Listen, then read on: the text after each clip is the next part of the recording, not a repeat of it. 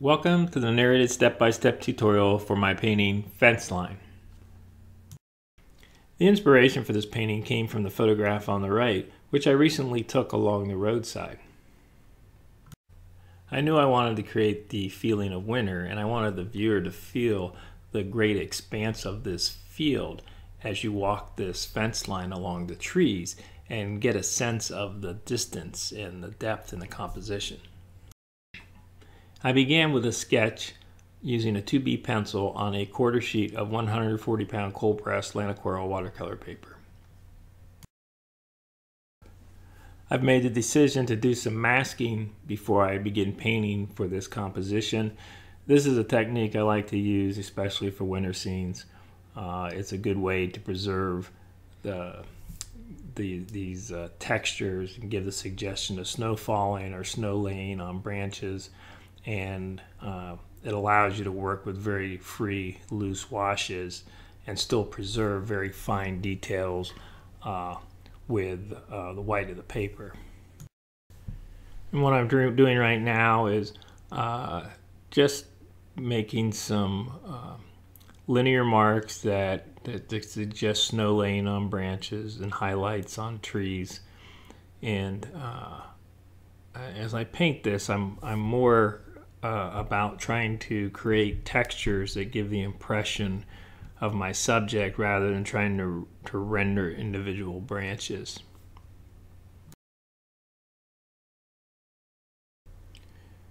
You can see that I've done quite a bit with the trees, and now I'm at the lower right hand corner here, the base of this large tree in the foreground.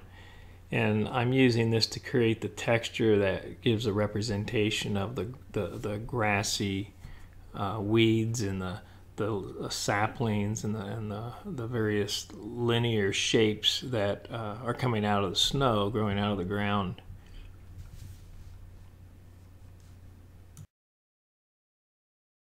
When I'm making linear marks like this, I think a lot about direction. The grassy shapes have a certain feel to the way they come out out of the ground, and little saplings and different briar like bush elements sometimes have a curvature to them, and then the branches of the trees have a direction of all of their own. So I very much think about the direction when I'm making these marks. To give the representation of the subject. So I've done quite a bit of masking with a lot of linear shapes, and I should mention that I'm using a bottle that's got a fine tip, has a steel point on it, and this is one that I filled myself. I find it's an inexpensive way to make your own masking fluid pen. If you want more details, you can go to the studio page of my website and click on the box labeled masking supplies. Another technique I like to use in winter scenes to create some texture and give this the feeling of snow falling on the trees and the branches and just hanging on, and gives a little bit of a sparkle, is just to splatter some masking fluid using a toothbrush. And before I put the masking fluid in the toothbrush, I put a little soap in it and water so that it's easier to clean. But I use inexpensive toothbrushes, obviously, and when they get too gummed up, I just throw them away and get a new one. The colors that I'm using for this painting are ultramarine blue, royal blue, raw sienna, burnt sienna, and raw umber. I'm going to begin with a sky wash, and I want to convey the feeling of kind of a nondescript, icy winter sky. So I'm using a mixture of ultramarine blue and raw sienna with quite a bit of water in it. And when it dries, it'll be fairly light. I'm applying this using a round wash brush. It's a silver black velvet jumbo round small brush that I like to use. It's a synthetic blend. I'm going to carry the sky wash to the other side of this foreground tree. And you can see that I'm putting the sky wash over top of the distant tree line. If you can make out the drawing, that's at the top there. And this paper is wet now, so I started working wet on dry with this initial wash, but now I'm going to do some work that will be working wet in wet. And so now I have a mixture with the raw umber and a little bit of raw sienna, and I'm taking this and placing it in the distance there to give the suggestion of the distant tree line. And because I'm working wet and wet, I'm getting nice soft edges. And I'm going to take that tone, I'm going to carry it along this tree line here. If you look at my reference, you'll see that the distant tree line kind of runs right into this one that's coming perpendicular to the distant tree line, but coming up to the foreground. So you can see that as I do this, I'm going to use some warm and cool colors to differentiate the two. There are times when I would use edge more to differentiate these two sets of tree lines, but in this case I'm keeping them all soft edge, and I'm not using the edge to define it as much as I am the warm and cool colors. So as I apply this wash, even though I'm painting a distant tree line and a tree line that's running from the background towards the foreground, and I'm going to put some tone down here that contours a little bit of the field area too. But I'm treating it all as one shape, even though these are several different elements. As I apply this wash, I'm applying it as it's one large shape. So here I'm going to give the suggestion of some low-lying areas or some shadows that are going across this field, but it runs right into the other part of the wash that I have. So again, if this is one large shape that I've painted with this wash, even though in the end there's many elements to it. I'm going to continue this wash into the foreground here as I follow this line of trees, and I have a few breaks in there. But it takes that nice wash and brings it from the background into the foreground.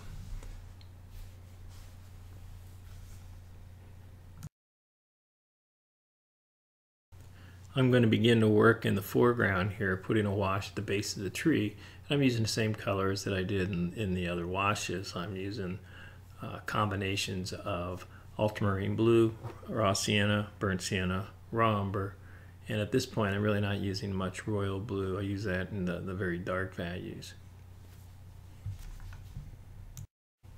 As I paint this, I'll be using a combination of warm and cool tones, and when I want it to cool it down, I'll add more blue to the mixture, ultramarine blue.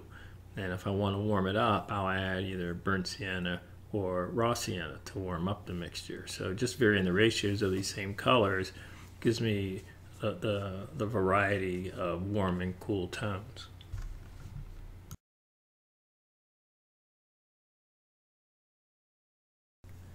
Now I'm going to begin to paint this large tree that's in the foreground here, and I'm using a mixture of raw umber and royal blue to give me a very dark tone. I'm using a 1-inch flat brush here, and you can see that I'm dragging the edge or the side of the brush, and I'm using the tip to help create some texture there. And part of that texture is coming from the broken edge that I get as I drag the brush on the side, and the other part of it is coming from some of the masking fluid which was splattered, and some of the marks I made with the bottle with the masking fluid pen I'm using at the beginning of my painting process.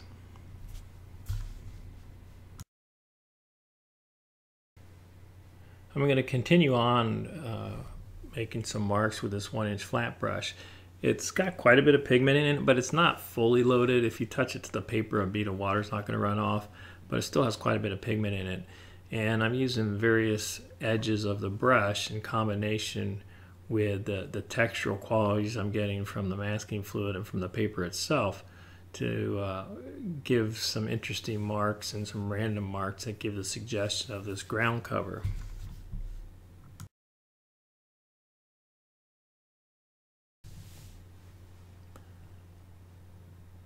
Still working with this same color mixture, and I'm going to take it over to the other side here, and still using the 1-inch brush. I'm going to start to paint this other tree here, and it's still a very dark value. It's a much narrower tree. It's a very linear shape, and it's broken up some by some of the marks that I've made with masking fluid earlier in my process.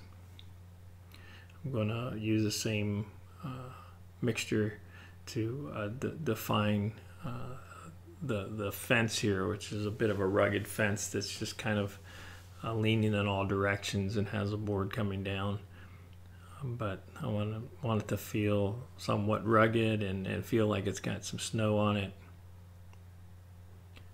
Here's another post.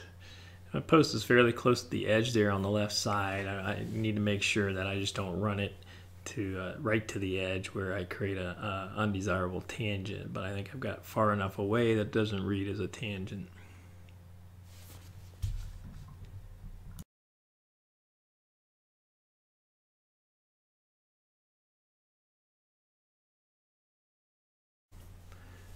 Now I'm going to do a little bit of work here in the background here on this distant tree line using a sable. Just it's a number 4 sable that I have. It's an Escoda, but really any good sable will work fine, or you can even use a synthetic brush. It doesn't really matter. But I'm trying to give some more definition to the base of that tree line. Make it a little bit more pronounced, and I'm keeping it soft edge on top. I made the mark so I've got a stronger edge on the bottom, but I haven't created a hard edge going up into the foliage of the tree. I'm going to do some more of that same brush work on the other side here. So just trying to strengthen that horizon line.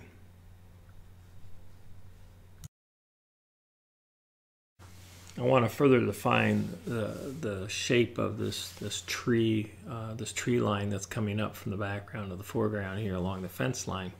It borders this field, so I'm taking a warm tone and giving a little bit more shape to what's going on here. You can see I'm just very loose with a brush stroke, and then I'm going to soften it up a little bit with a fine mist spray.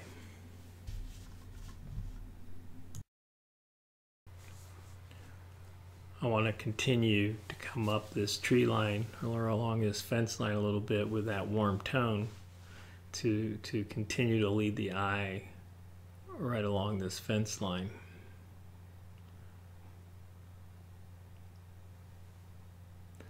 So I've put my mixture there of raw sienna with a little royal blue in it, and now I'm taking some water and I'm just softening the top edge of that.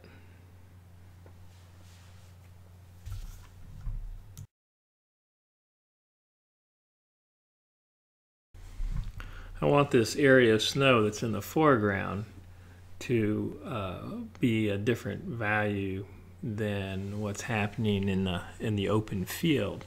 So I'm taking a wash of some ultramarine blue with a little raw sienna, and I'm toning down this front area here. This is the same mixture that I used in the sky, but it's a little darker. And you can see that it's leaning more towards the blue side or the cool side.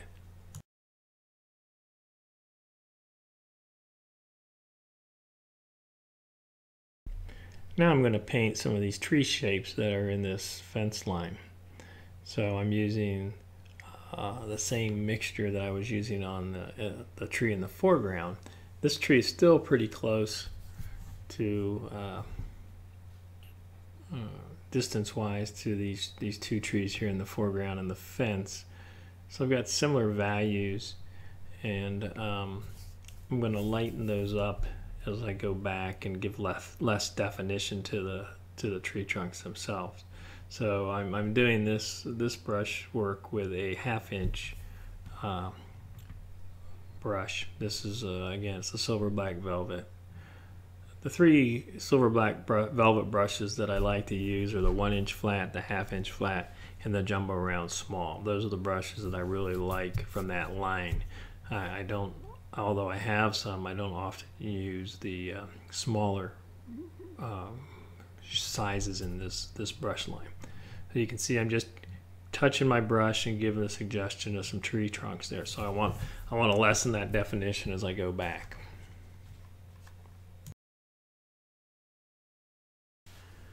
I'm going to take this same paint mixture and I'm going to use a liner brush here. This is the larger of the 2 liner brushes that I use. This is a size 6, I believe.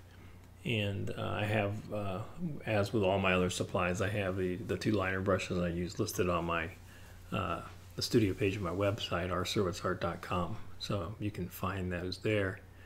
And I'm making just some linear marks here to give the suggestion of these branches coming in. And this is a really tangled assemblage of branches coming off these trees and through the trees and into the ground. So I'm not picking individual branches out of the photograph. I'm getting a feel for what's going on there, the patterns and the directions and the shapes, and I'm just giving that suggestion with my brush marks.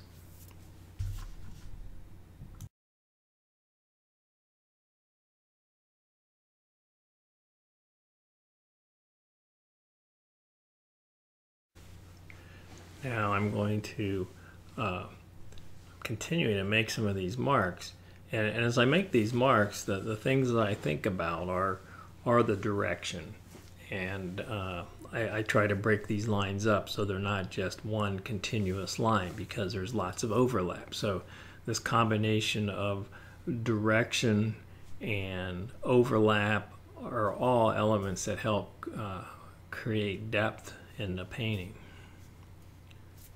The changes in value, the dark over light, the light over dark. And that's one of the things I like about this technique also, is I've masked areas here that will produce, in the end, white linear marks, and I've come over top of those with a dark mark, so I have overlap. And there's times when I take the masking fluid off, I'll still go back in and paint a tone over top of the areas that were masked, so they end up being a purer, brighter light value, but they still have some color to them.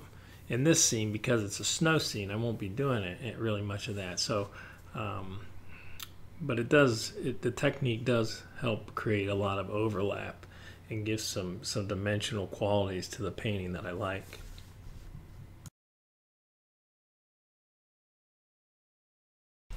To this point, all these marks I've been making have been linear, but as you look at these scenes like this, there's always some dead leaves or some berries or broken branches hanging on that are more static shapes. So I'm going to put a little bit of that around some of these linear marks that I've already made. So it just creates that feeling of some leaves and berries and things hanging on here to the branches.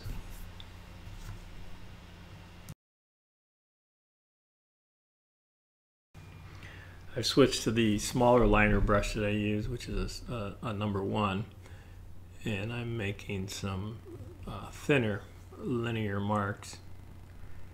So there's some branches hanging off of this large tree that are coming down off the side, and I'm going to take this and add to some of the brushwork that I've already done, but it's a thinner line than what I was getting with my other liner brush. And I'm going to take this same liner brush, I'm going to make some linear marks up in the trees here to give that suggestion of all the branches that are entangled in the trees here on this tree line. I'm obviously not going to try and paint every branch that's on these trees, and I try to describe some of it with the earlier wash that I put on just to suggest the volume of those branches as they come together. They kind of form a shape. So just a slight indication of some of that. And here I'm taking a brush with a dark value and just putting a little bit some finer brush work on some of these areas. So I'm using this quill brush that I like to use, and it's this is a dark value mixture of raw umber and royal blue.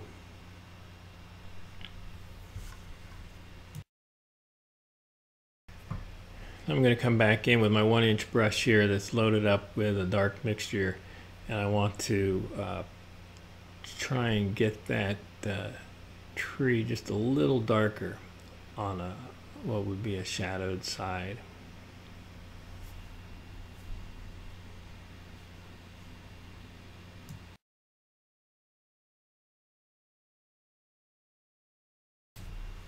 Now I have a mixture that has some ultramarine blue with a little bit of burnt sienna in it, not a lot. It's still leaning towards the blue side, and it's thinned down quite a bit, but it's still a light middle value. And I'm just touching some of the areas of the snow to give the suggestion of some shadows. And I'm going to use that mixture here in the foreground to help give the feeling of the contour of the ground here, that it's not just flat, it's irregular, and it's a bit of a slope. So I'm going to use this wash to give that suggestion of the direction of the ground itself.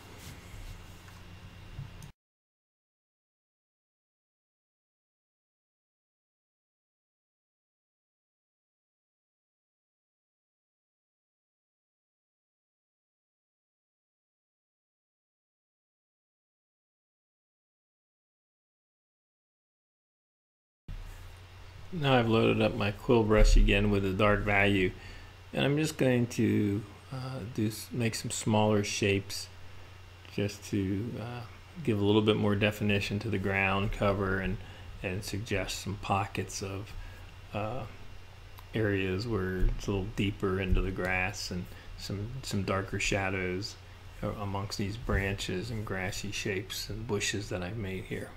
So just some finishing touches here.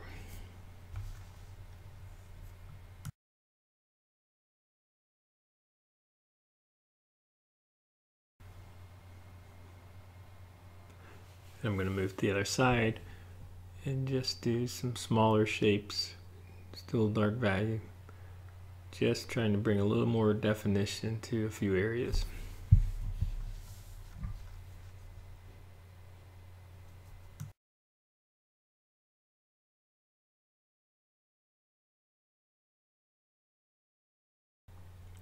Here again, I'm just making some small brush marks in the snow.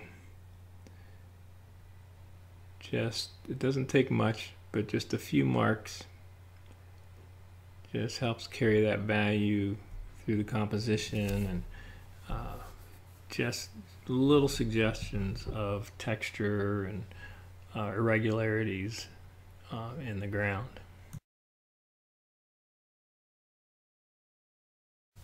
Now I'm going to use my pickup eraser to remove this masking, and keep in mind that my paper is thoroughly dried at this point. You never want to do this with your paper still wet. So as I start to take off this the masking fluid, which I applied earlier, you can start to see the white of the paper starting to come through where those areas that were masked. And you can see how you start to get this overlapping quality and these textural qualities that help add depth to the composition.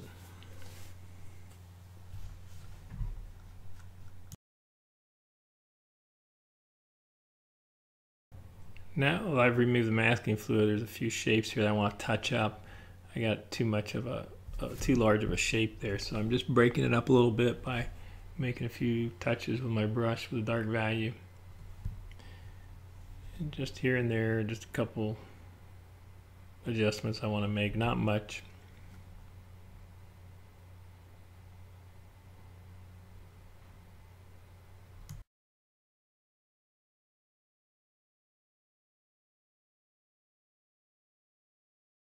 And one final element here that I need to add is the wire on this fence. So I'm using my small liner brush with a middle value gray to just give the indication of this fence going across. And one of the things that helps it stand out from all these other linear marks that are going all over the place is the direction. So keep in mind that direction, because all those other marks are going in every which way direction and they're curved, and this is a very straight line that's running parallel to the horizon, so it stands out. So it's that direction and the variation of the linear mark itself being straight that make it stand out and read as a fence amongst all this other linear activity that's going on.